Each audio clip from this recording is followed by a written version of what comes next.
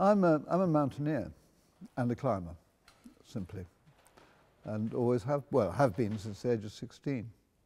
There's all kinds of different challenges depending on the kind of mountain that you're climbing and what actually happens on that mountain.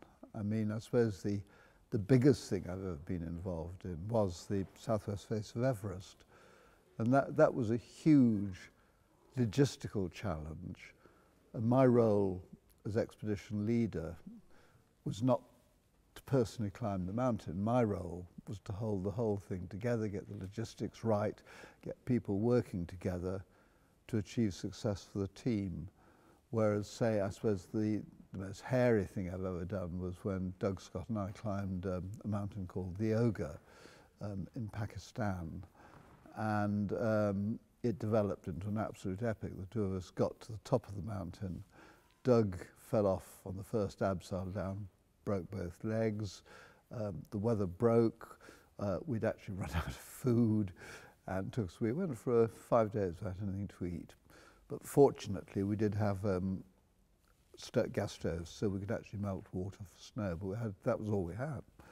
And I fell and broke my ribs, and eventually we got down. But that was a long, drawn-out epic. But you know, I think if you've been climbing all your life, you just learn to take the rough as well as the smooth, and you just make the best of whatever situation you happen to be in, and that's the way you actually get out of it.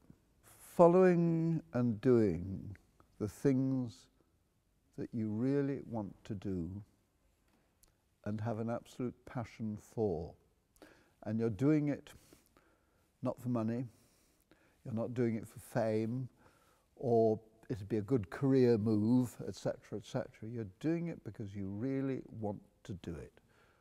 And whether it's climbing a mountain or whatever it might mean. With me, it's been climbing a mountain every time.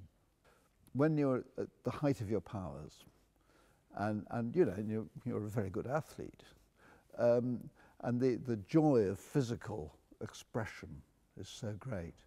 Whereas now with climbing, I mean, you know, whereas in the old days I drifted up climbs, I now creak up them, but I still love being in the hills and the mountains, even though I'm climbing at a much lower level.